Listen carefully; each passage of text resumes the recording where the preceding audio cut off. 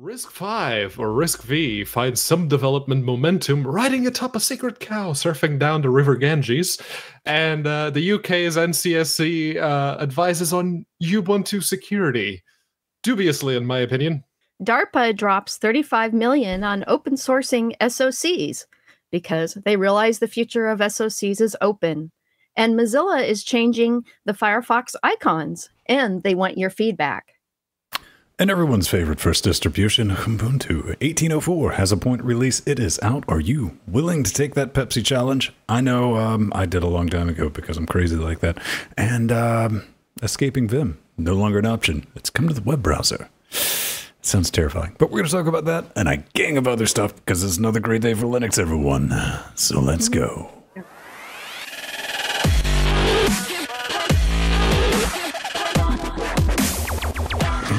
Welcome back to Linux Weekly Daily Wednesdays. Look at we're a bunch of waving fools. That's it. We'll do the wave. That requires being organized, and we're not good at that. Hey, beautiful people, what's going on? I'm Old Man Vin. It is Jill Bryant in LA getting ready to rock out with her Spock out, however that works. That's a euphemism. Yeah. And Britannia, one-pager Mateus, joining us and enjoying his week off, right? Yeah, right. It is. I got a week off, mostly because originally I was going to go to Portugal. Then we looked at the plane ticket prices and said, nope. So here I am. Oh, well, aww. I'm glad you're with us. God. And yes, as Ben says, I am grokking Spock. And I'm getting ready to go to the big Star Trek convention in Vegas tomorrow. And I got my broadcasting rig ready so I can broadcast with the Friday night foobar on Friday night from the convention. And that's going to be a whole lot of fun.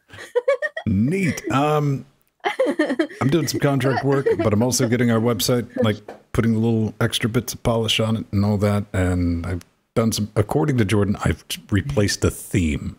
So make of that what you will, but go check it out, linuxgamecast.com, in case you're wondering where that business is at. Okay, kids, let's just get right into it because we want to talk about this point release because the wait's over and, well, it's not really a whole lot going on, man. This is from Beta News. All this business is going to be in our show notes. 1804.1 LTS Bionic Beaver is now available for download. Most of the work in this is kernel level hardware support, upgrade fixes just for the installing, and a gang of Nomi desktop bits. I do want to point out, because somebody asked me earlier this week, and I didn't laugh. I was doing good. But this is the legitimate question. They're like, how do I upload this? Not upload it, download this. Do I need a PPA? Why can I not see it in my system update? I'm like, are you running 1804? Like, yeah. It's like, you got it. Don't worry about it. Hey, it's already installed. Point releases or for new media, I almost said DVDs. Those don't exist anymore, but for thumb drives and deployment like that. So, Jill, what are your thoughts on this? You already updated though, right? Yeah, I have 1804 on several machines, but actually my main rig right now still has 1604 on it. So when I get back from the convention, I'll probably start updating this one to 18.04.01. And yes, now you can upgrade from 1404 and 1604 LTS without worrying because all the bugs have been worked out since the April release of 1804 LTS. So now is the time to do it. Yay, we've been waiting for this a long time. If you're still on 1404, it's probably the good time to update because support for that ends next year. Yes. On my end, I just I have Lubuntu 1804.1 working on the T42 that upgraded obviously without an itch, without a hitch. There we go. And it's a very itchy upgrade. And I also have a VM because I saw everyone was talking about, GNOME. It's the big LTS that Ubuntu has now that they've returned to GNOME. So I downloaded the default version a while back, and I installed it in a VM on my ThinkPad, and the X240, and it works reasonably well in a KVM. That's about as much criticism as I have for it at this point. It's working. No issues here. That's what we're running on this box, and it's also working on the box that Jill's coming through on. Not for any, just, it happened to be on a thumb drive. It was kind of already down here, so it got unbooted. It was going to get Fedora on it, but yeah. Oh, because, you know, Jordan, and I was like, oh, you're on a Fedora box, buddy. It's broke. You fix it. That didn't happen. So it works. Go check it out. Take the Peps Challenge. 1404, going to 1804. Flying Spaghetti Monster Speed. Brave sir or madam who's undertaking that. DARPA. Yes. Yes. So DARPA drops $35 million on Posh open source hardware project. Oh, this is actually really awesome that the government is doing this. Well, DARPA has finally realized, and businesses have finally realized, that open hardware, just like open software, can lead to a quicker turnover rate and reduce development time and costs. And yeah, they realize this is the future. And the first recipients are universities and research institutions, as well as IBM, Intel, NVIDIA, and Qualcomm, and the like. So this is really, really awesome that they realize that it's not just open software that's the future, but open hardware for SoCs. And again, this will make their development time faster. It's just makes it all around a lot better. A lot better for us too as well. 35 million wet sticky caches is a lot of money, and yeah, it's open source hardware. Yeah, it's really really cool, and it's actually going to increase to 1.5 billion over the next 5 years. Ooh. So yeah. Yeah, man, they do say Posh. Just Posh. Yeah. Okay. Oh, yeah. Could have picked a better name. I know. It's intended as a new open source processor. It's not intended, but it's going to be working with RISC-V and all this fun stuff. So I like this. It's good to it's here's the only problem. What's the most terrifying words? I'm from the government and I'm here to help. Yeah. Yeah. Well, this time they're actually doing something good. And yeah. And yeah, Posh is a strange name. It stands for, again, Posh open source hardware. And even though they're actually probably going to be inexpensive SoCs. Well, something that could be relatively inexpensive, and why I said RISC-V and my brain's not working, is what we're going to talk about next, Pedro. Yes. Up next, we have a little story from Geek Dave, and they mentioned that India's first RISC-V based chip is here. And not only that, it also boots Linux. It's the Shakti processor. You did better than I would. Shakti, I think. Yes. So yeah, it's a RISC-V based architecture that runs an actual operating system, which is pretty good. And it's being developed, of course, in India. And this is the big advantage of open hardware. It's the places like India and other countries with a low per capita income. They are very much willing to get into the technology, and there's a lot of technology being adopted there. India was the place where Firefox, that Firefox mobile OS, was booming until Mozilla said, yeah, no. So, it's going to be hard to break out of a place, like a place that's desperate for cheap technology and into the rest of the world. But if they gain a significant enough market there, it may only take someone with some spare wet sticky caches to go, oh, that could be interesting for some specialized use over here. So yeah, I'm totally looking forward to that. Yeah, and actually Intel did fund this, so that's really awesome. And it is this is a low power 400 megahertz prototype. And yeah, as Pedro was saying, they were really excited that it booted Linux on the very first try. So that was awesome. That was very surprising to see. They posted it on the Twitter account. I was like, oh, right. RISC-V, that's neat. I'm looking forward. You just want to jump 10 years ahead and see how this plays out against ARM. I mean, yeah, this is not going to be replacing any devices soon, but the journey's just starting. And that's very exciting. Awesome. Very exciting. So, since we like talking about American governments, let's talk about the UK government. Considering the government who spawned it. Yes. or as some people call it, your boss. Technically, I work for the UK government. So, the UK government published a list of Ubuntu 18.04 LTS security tips, and the fine folks at OMG Ubuntu have broken down the list into some very easy to read bullet points as configure remote access via VPN, sure. Improve passwords with the PAM password quality module, okay. Set a maximum screen lock timeout, yes please. A lot of people tend to walk away and leave their screens unlocked, I know. The disable error reporting popularity contest. Popularity contest, yes. Error reporting, I guess if you are in a corporate environment, yes, that makes sense. Configure UEFI for secure boot protection. I'm not entirely sure telling Microsoft about my boot habits is the best way to make my system more secure. But let's go. Maybe they'll redeem themselves. Enable live patch for kernel updates without rebooting. It's questionable. Only install snaps from the Snap Store. Kind of defeats the purpose of snaps, but sure. External interface protection, yeah, that's just a given.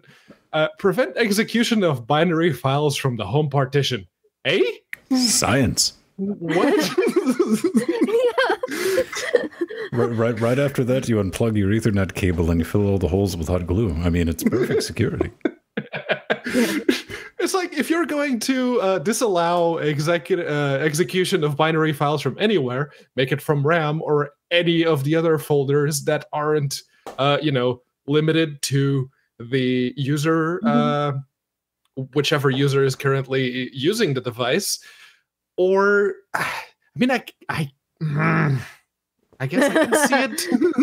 It's an interesting idea, man. But the security thing with the timeout, I'm down with that. Google released a report, what was that, a report like last week or week before last, because they've switched to hardware authentication. And they're like, yeah, that's a really good idea. That might be something to look into, but good on that. I mean, Jill, what do you think? Did you read that and you go, yes, that's all painfully obvious? Or Yeah, very much so. But again, these are just recommendations and guidance by the UK's National Cybersecurity you're rubbing Center, on us.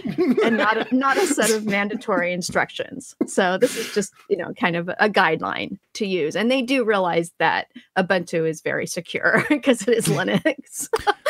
And I got to agree with Arthurian about Secure Boot. As somebody who set up these Dells, thanks, Mike. These were business class machines, and at one point in their life, let's be honest, at one point, but they had all the Secure Boot and the lockdown and the BIOS within the BIOS. It's like, no. So, yeah, I just need to get that off my chest. Pedro, Yes. What would be the first thing you would do with your Dell XPS 13 after you removed Ubuntu 18.04 from it? Quite possibly install Fedora on it, but that's me. I thought you would install Pop OS and buy like a System 76 sticker. See if my name isn't Strider. All right. So, no, it's I absolutely do still want one of these, but it's just a quick mention. The Dell XPS 13 9370, the latest version, is now available with Ubuntu 18.04 out of the box. That's good. That's how it should be. Surprised that Dell took this long to push it out, but it is here now, and it's a monster. It's one of those teeny tiny. The screen is 13.3, but with that infinity bezel, as they call it, they are actually about the size of an 11.6-inch laptop. So it is very tiny.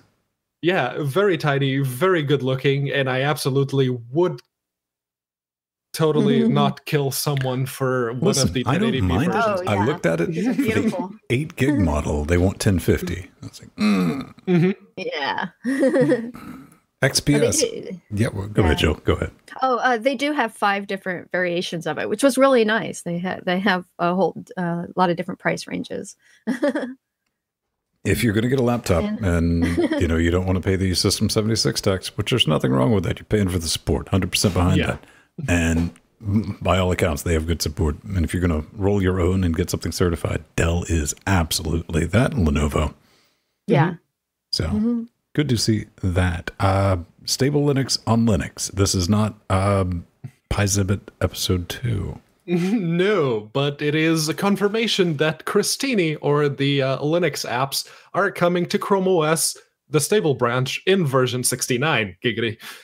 So if you have a Chromebook and the OEM is keeping relatively up to date, you're probably running versions 67 right now if you're on the stable branch. So in a couple of versions, you too will be able to run your supported, natively supported Linux apps on what is, let's face it, basically Linux, Chrome OS.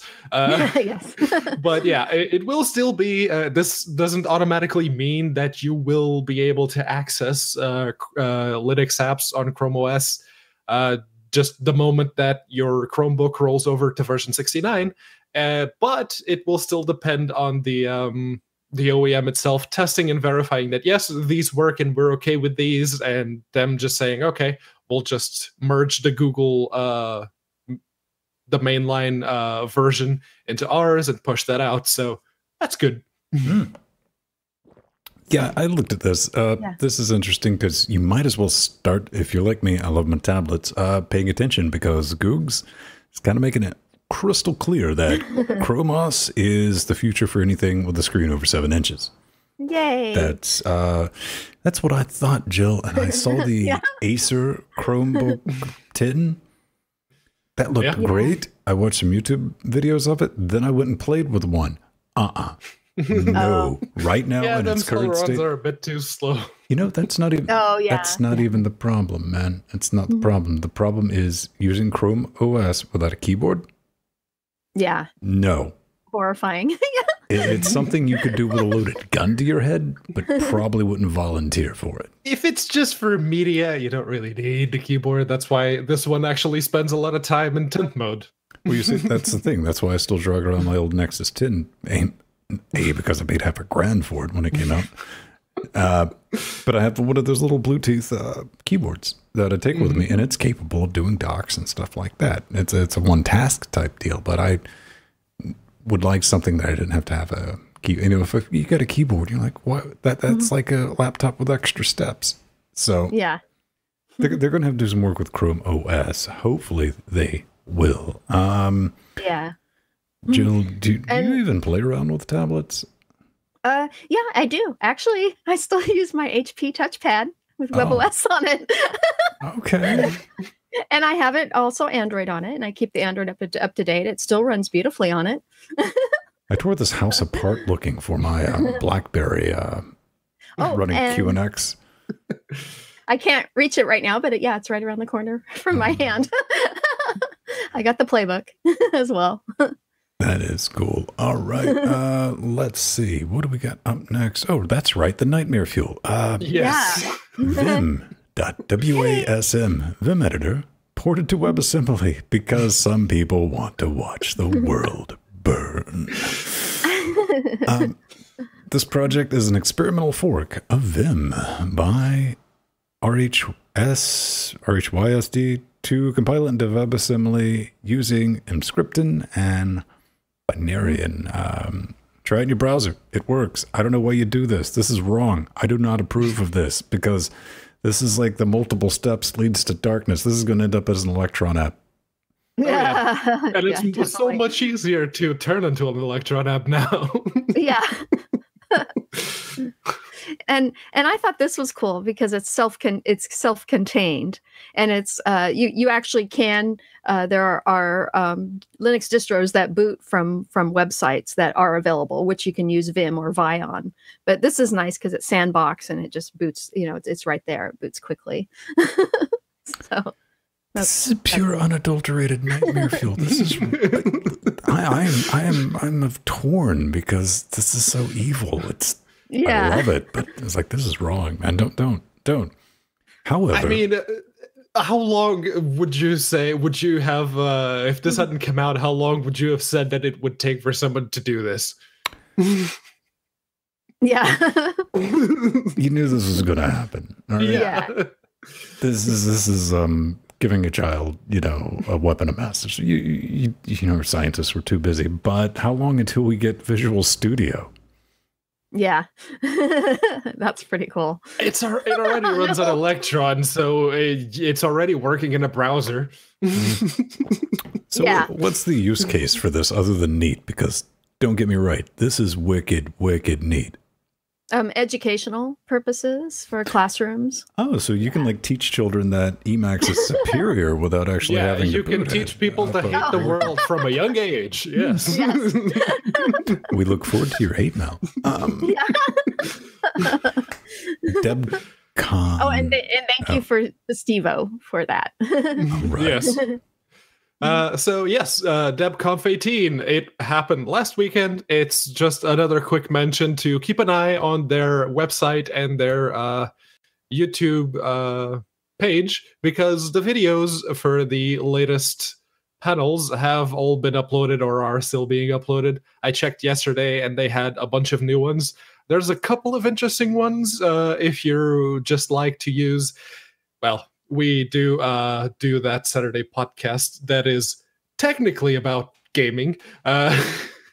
So if you are interested in gaming, there are a couple of talks there. There was a talk about getting games to run properly in Debian, which actually boiled down into getting frame timing under control for, say, a VR implementation where frame timing is very important. So yeah, no, it's a very interesting, there's a couple of very interesting talks there. So yeah, give it a look. Hey man, maybe they can give Gary some pointers.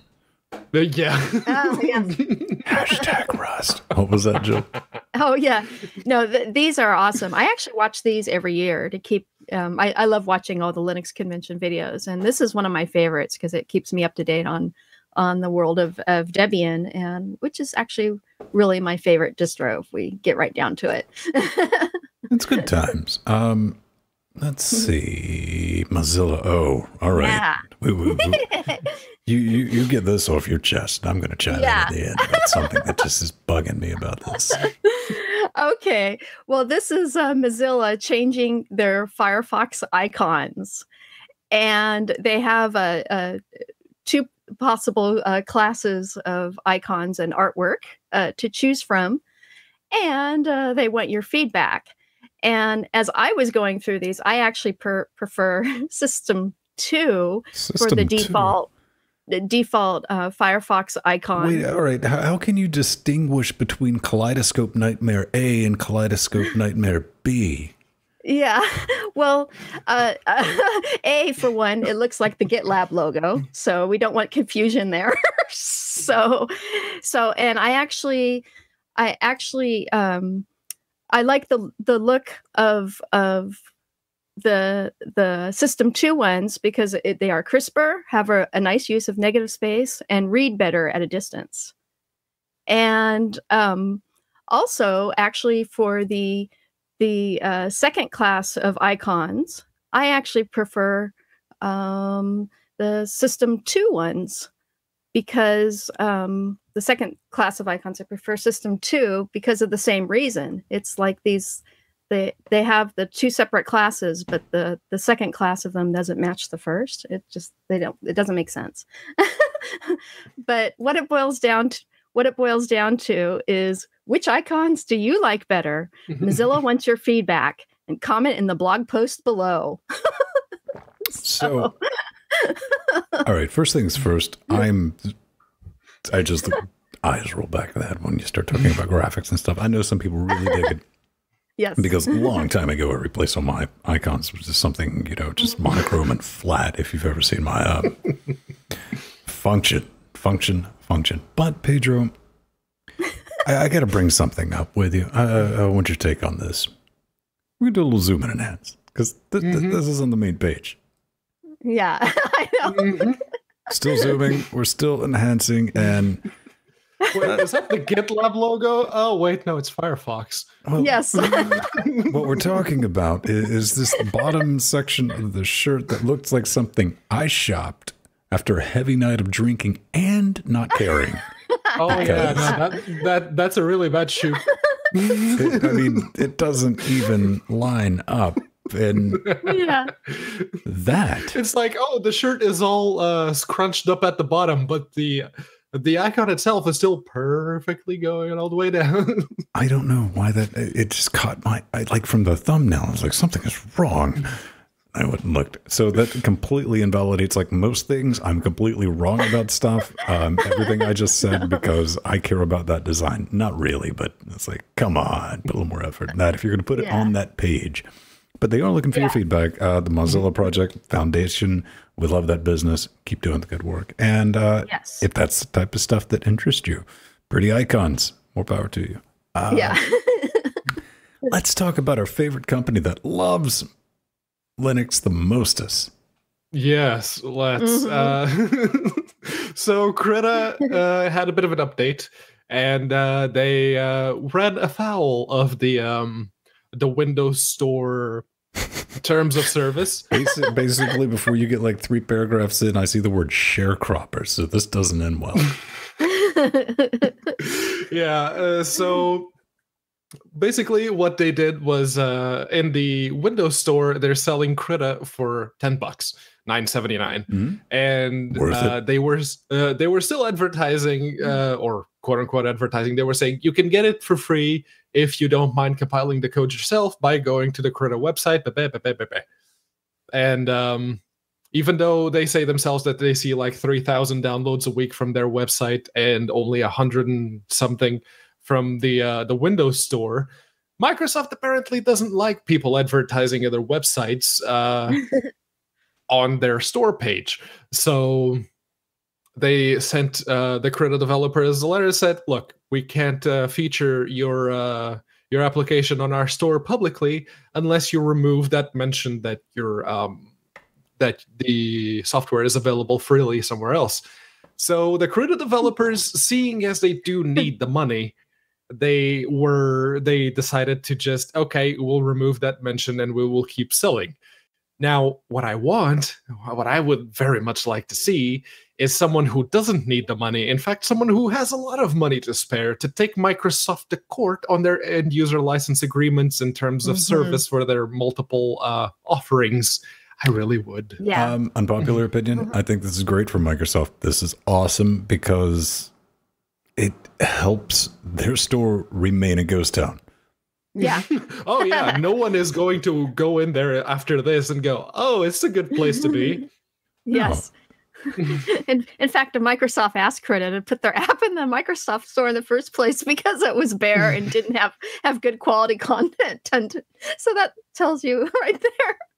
It's like, why are they so hell-bent on scaring away the few people who actively put good stuff on their store? Well, they also actively pay people to put stuff on this. So I don't know. I mean, I always try to see both sides on this, but I mean, if they're genuinely just linking back to their website and they got a problem with that, that's bad communication at Redmond. But what's new?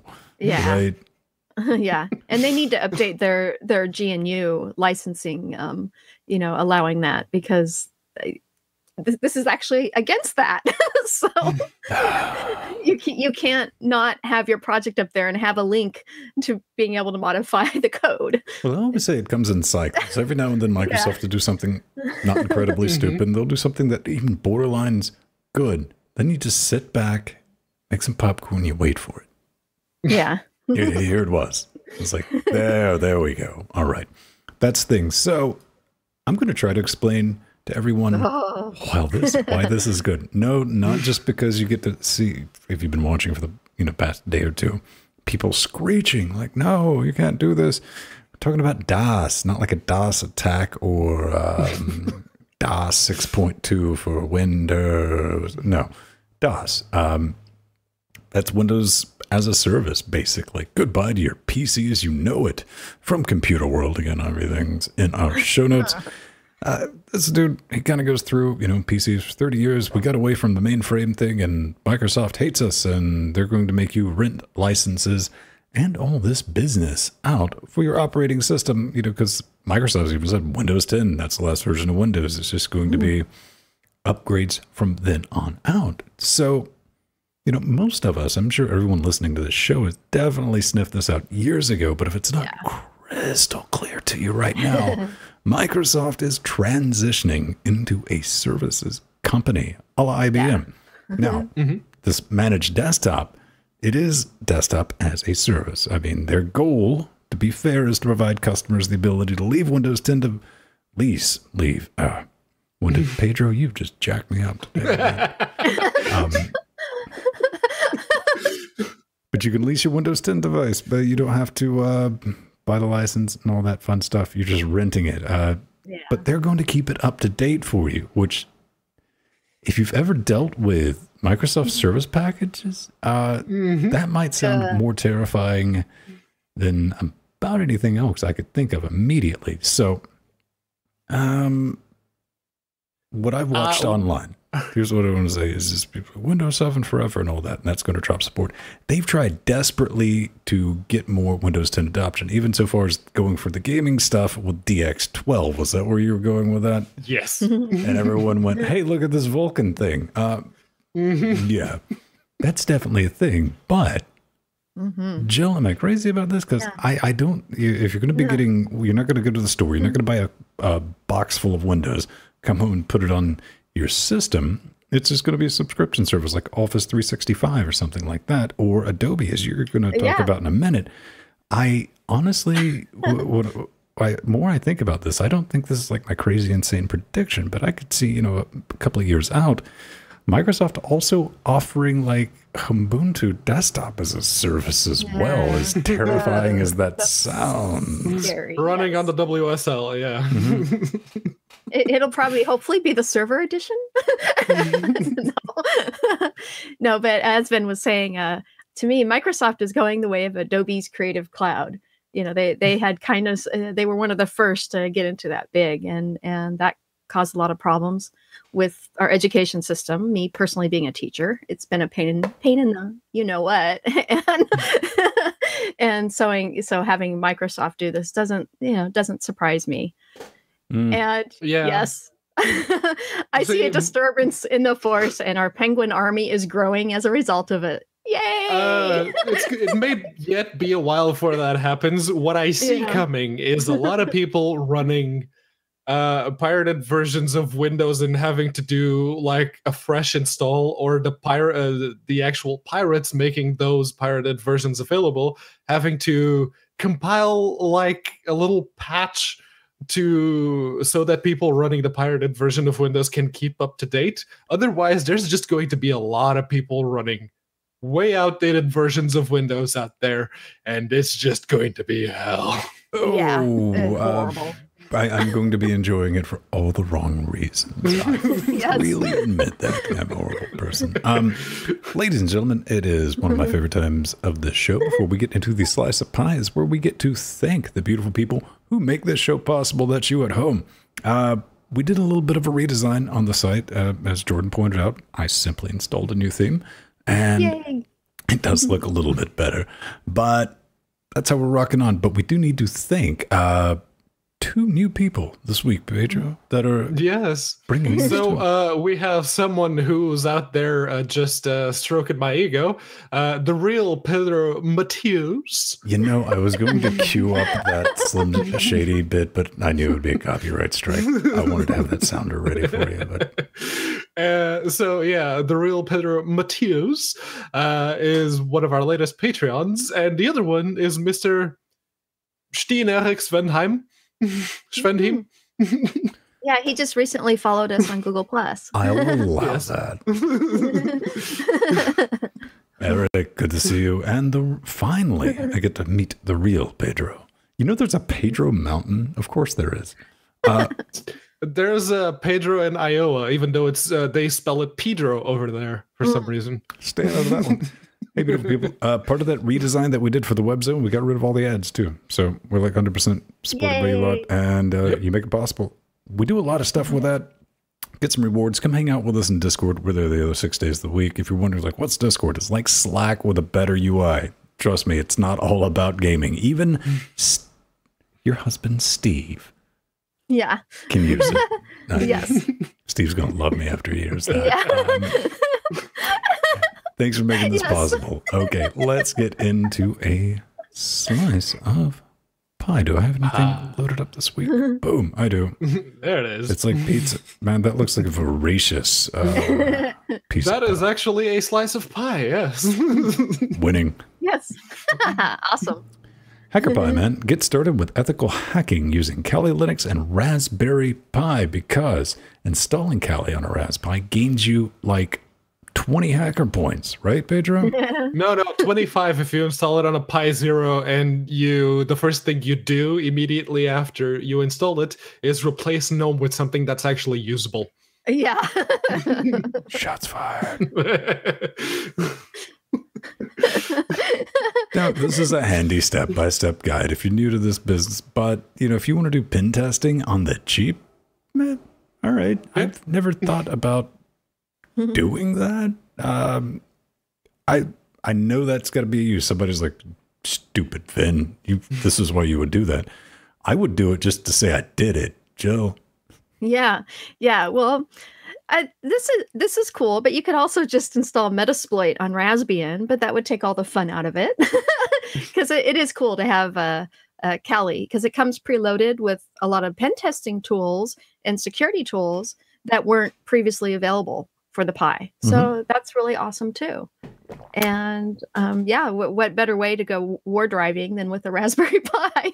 War driving, we're showing our age. We were talking about this on the pre-show before. I was talking about like Backtrack back in the day. It's like I never, outside of just a live CD, that's how long ago it was, installed it, booted it up, got a list of applications, and yummed that into the box. What about you, you hacky McHacker? I have Kali Linux working on my cheapo Lenovo laptop. I did a full-on install, and it's even on dedicated hardware running, not off of a live session, but actually installed. GNOME 3 is still slow. Damn, it's still slow. All right, so music. It's a thing. You can do it. Can you produce it on a Raspberry Pi? Yes, but very slowly. Yeah, the audio ordeal.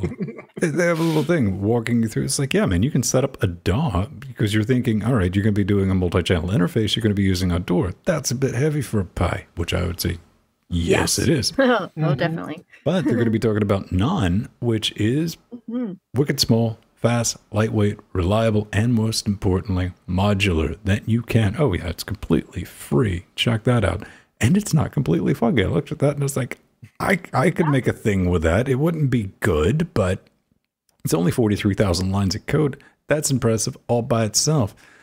Get Jack set up and go to town with it, with a little Pi. They do make a point on this post is, well, think about all the money that you're going to save. Instead of buying a computer, you can buy a Pi for your sound cards or anything like that. And I was like, I don't know. Yeah. Usually you would use this as a supplement. So, yeah. Sorry, even if you have the 3B plus, that, what is it, a quad-core 64-bit ARM at 1-point-something gigahertz? Yes, it will handle like input if you have a bunch of different instruments and a microphone plugged into it. It will handle probably all those inputs just fine. It's just any kind of processing, and no. Well, I think it's a neat idea. We need to point out that Dak Nebo sent this over. Yes. We're about to get to a little bit of feedback. This is a neat project. I've never even crossed my mind. I know the Forbes tech writer was like, how do I do the music on the Linux? And, well, I don't know. This would make for a fun article. That's all I'm saying. Yes. And, here's what I'm thinking, because I took the Jack challenge and I played around it. We have a 4-input, 4-channel, well, more than that, interface, and to do multi-track recording. It's like, you know what? No. Because Jack's fussy. It is. So this might be a good solution to have that's what I said back then. I was like, if I had just had a dedicated box to set that up and that's it. But a robot, you know, what is my purpose? I was like, you record the audio. So that's neat. Go out there and play with it. Maybe we got some stuff right. Maybe we got some stuff wrong. Maybe we want to ask some questions. Pedro, how would they go about doing that? Well, there's a multitude of different ways, including approaching us on the street, hugging us to death, but then we wouldn't get the chance to actually answer your questions. I don't think in the history of ever anyone saw me and said, I want me a hug out of that. You're just like a big old fuzzy teddy bear without the fuzz. So yeah, the best way to actually get in touch and ask some questions about what we said on the show or that you feel that we missed is to go to linuxgamecast.com, that fancy new website.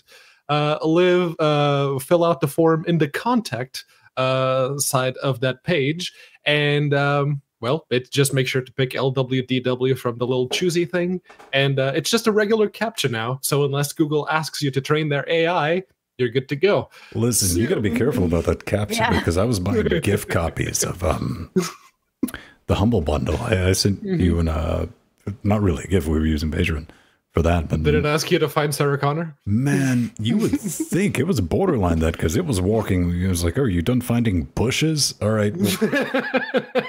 That's the first time I saw that. And there was a couple of like find hills, which was like what on the left side.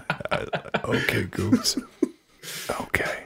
So, Jill, who do we have this week? They have some questions. Yeah, we have Luke, and he says, "Hi, are these two podcasts released under an open source license? If so, what one? Kind regards."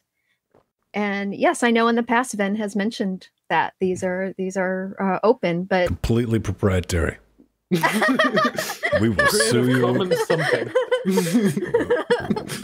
We will create lawyers out of it. No, man. I wrote Luke back, but I just want to let everyone know in case I wasn't perfectly clear. I was like, I just got to assume it's Linux, and that would be really bad for business. Yeah.